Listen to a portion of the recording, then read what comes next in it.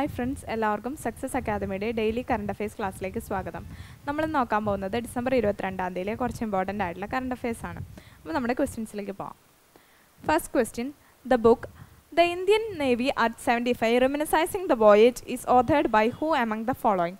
അപ്പോൾ ഒരു പുസ്തകത്തിൻ്റെ രചയിതാവിനെയാണ് ചോദിച്ചിരിക്കുന്നത്. പുസ്തകത്തിൻ്റെ പേര് the Indian navy at 75 റെമിനിസൈസിംഗ് the voyage എന്നുള്ളതാണ്. ഇതിൻ്റെ ഓഥർ ആരാണ്? അരിത ബാനർജി. ഓക്കെ, അരിത ബാനർജി ആരാണ്? ഒരു ഡിഫൻസ് ജേർണലിസ്റ്റ് ആണ്.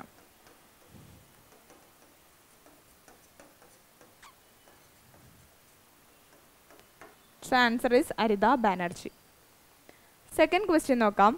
Which ministry has one the platinum icon in the digital India awards 2022? Digital India അവാർഡ്സിൽ platinum icon നേടിയ ministry ഏതാണെന്നാണ് question. Ministry of housing and urban affairs ആണ്. Okay, ministry of housing and urban affairs. ഇതിൻ്റെ കീഴിൽ നടന്ന under smart city മിഷന് കീഴിൽ നടന്ന പ്രോഗ്രാംസിനെ പരിഗണിച്ചിട്ടാണ് ministry of housing and urban അഫയേഴ്സിന് platinum icon award കൊടുത്തിരിക്കുന്നത്. ഇനി നമ്മുടെ തേർഡ് ക്വസ്റ്റ്യൻ നോക്കാം. Which minister has launched India's first green steel brand Kalyani ഫെറസ്റ്റ in New Delhi? അപ്പോൾ ഇന്ത്യയുടെ ആദ്യത്തെ ഗ്രീൻ സ്റ്റീൽ ബ്രാൻഡാണ് എന്ത്? കല്യാണി ഫെറസ്റ്റ. അപ്പോൾ കല്യാണി ഫെറസ്റ്റ എന്ന് പറയുന്നത് ഇന്ത്യയുടെ ആദ്യത്തെ ഗ്രീൻ സ്റ്റീൽ ബ്രാൻഡാണെന്നുള്ളത് നമ്മൾ പഠിക്കണം.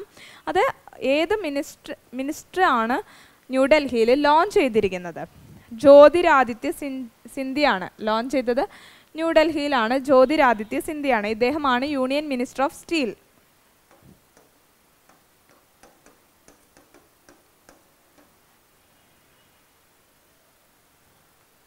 നമ്മുടെ ഫോർത്ത് ക്വസ്റ്റ്യൻ നോക്കാം. BF.7 is first reported in. BF.7 ആദ്യമായി റിപ്പോർട്ട് ചെയ്യപ്പെടുന്നത് ഏത് രാജ്യത്താണ്? ചൈനയിലാണ്.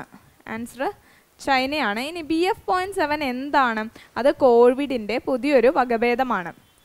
New emerging വാരിയൻറ്റ് of COVID-19.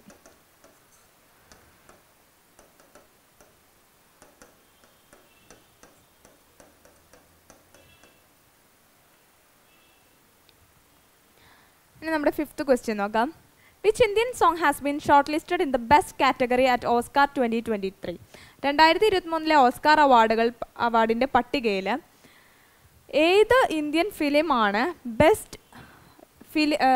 Best song കാറ്റഗറിയിൽ ഷോർട്ട് ലിസ്റ്റ് ചെയ്യപ്പെട്ടിരിക്കുന്നത്?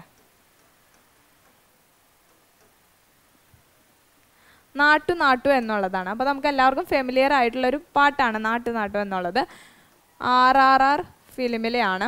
ഈ RRR ഫിലിമിന് സ്പോട്ട്ലൈറ്റ് അവാർഡും അതുപോലെ ഇൻ്റർനാഷണൽ സാറ്റേൺ അവാർഡും ഒക്കെ ലഭിച്ചിട്ടുണ്ട്.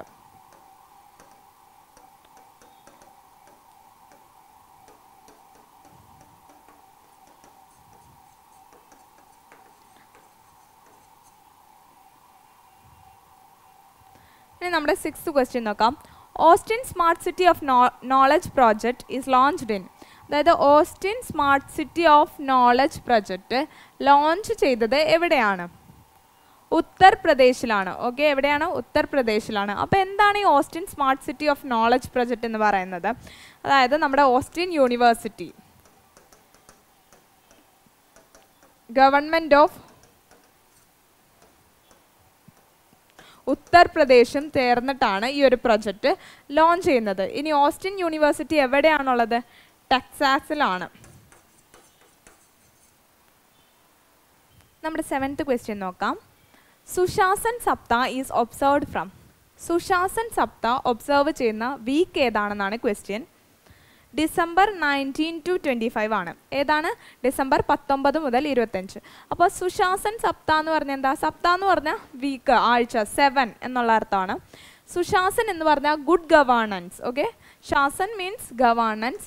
സോ സുശാസൻ എന്ന് പറയുന്നത് ഗുഡ് ഗവേണൻസ് എന്നാണ്.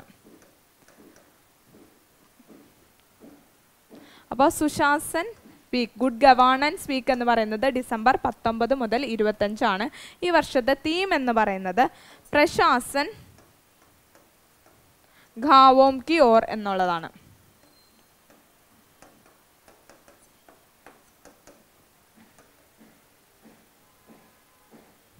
ഇനി നമ്മുടെ 8th ക്വസ്റ്റ്യൻ നോക്കാം. Who one the third T20 world cup for the blind? Okay, third T20 world cup for the blind ജേതാക്കളായത് ഏത് രാജ്യമാണ്? ഇന്ത്യയാണ്. ഓക്കെ, ഇന്ത്യയാണ് ഡിഫീറ്റ് ചെയ്തിരിക്കുന്നത് ബംഗ്ലാദേശിനെയാണ്.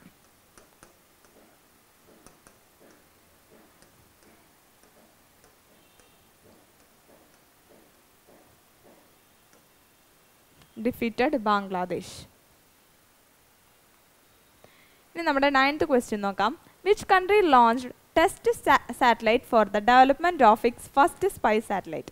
ഏത് രാജ്യമാണ് ഒരു ടെസ്റ്റ് സാറ്റലൈറ്റ് ലോഞ്ച് ചെയ്തത് അതിൻ്റെ ഫസ്റ്റ് സ്പൈ സാറ്റലൈറ്റ് ആയിട്ട് ഡെവലപ്പ് ചെയ്യാനായിട്ട്? സോ തങ്ങളുടെ ഫസ്റ്റ് സ്പൈ സാറ്റലൈറ്റ് ആയിട്ട് ഡെവലപ്പ് ചെയ്യാൻ വേണ്ടിയിട്ട് ഒരു ടെസ്റ്റ് സാറ്റലൈറ്റ് ലോഞ്ച് ചെയ്ത് നോക്കിയത് നോർത്ത് കൊറിയയാണ്. ഏതാണ് രാജ്യം? നോർത്ത് കൊറിയയാണ്. നോർത്ത് കൊറിയയുടെ ലീഡർ ആരാണ്? Kim Jong Un.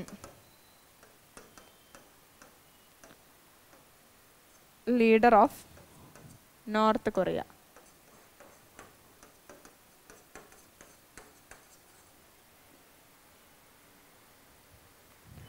ഇനി നമ്മുടെ ലാസ്റ്റ് ക്വസ്റ്റ്യൻ നോക്കാം. Who has been appointed as the chairperson of AEB?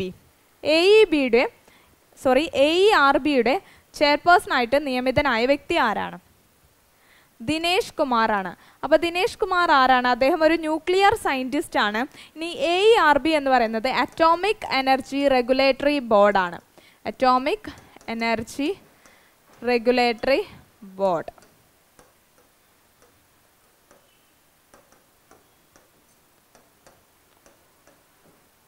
So വളരെ പ്രധാനപ്പെട്ട എക്സ്പാൻഷൻസ് ഒക്കെ നമ്മൾ പഠിക്കണം. AERB എന്ന് പറയുന്നത് അറ്റോമിക് എനർജി റെഗുലേറ്ററി ബോർഡാണ്.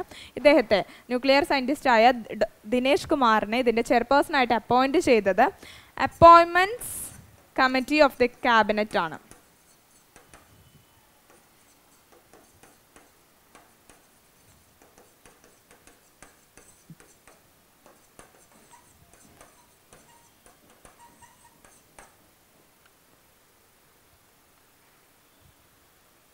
സോ ഇതോടെ നമ്മുടെ ഇന്നത്തെ കറണ്ട് അഫയേഴ്സ് സെഷൻ അവസാനിച്ചു. നമ്മൾ ഡിസ്കസ് ചെയ്ത പോയിന്റ്സ് എല്ലാം നിങ്ങൾക്ക് എക്സാംസിന് ഹെൽപ്ഫുൾ ആവുമെന്ന് പ്രതീക്ഷിക്കുന്നു.